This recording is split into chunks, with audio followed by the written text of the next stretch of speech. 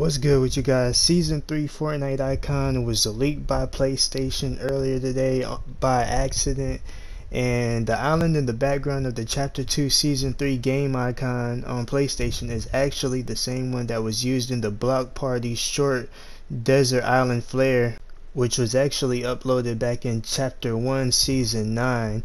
On the little short video, you do see on the box where he takes out the flare gun that there is a date that says 06/11, which is really June 11th. So plenty of players have been speculating that the 2 extensions by Fortnite was actually planned.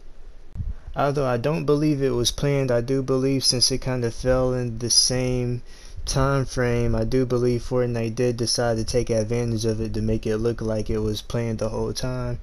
But there is some new leaks, not only with the picture and the game icon for Fortnite Season 3, but there's also new leaks for like the different skins, gliders, and cosmetics we should be getting for Season 3. The data miners have found that we will be getting a Meowscles robot version, a female Black Knight, the Engineer, a remix Technique, Aquaman, a black and purple skin, which is most likely the female fusion skin, and also a female version of Dark Voyager skin, all pink. We will be getting a customizable Victory umbrella / glider, and what's more, we will be getting a new vehicle Shark that also includes core mechanics of elemental fire damage, so I'm guessing the Shark does indeed shoot out fire.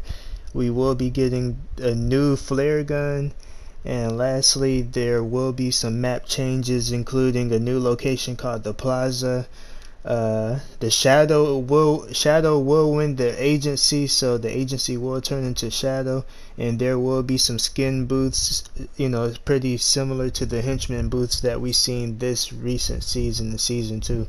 This is all the information I got for you guys. Make sure you guys share this video to make everybody aware of these new updates and leaks, and also make sure you guys hit that subscribe button for more Fortnite content and updates. Go ahead and follow my Instagram in the comment section below, and I'm out.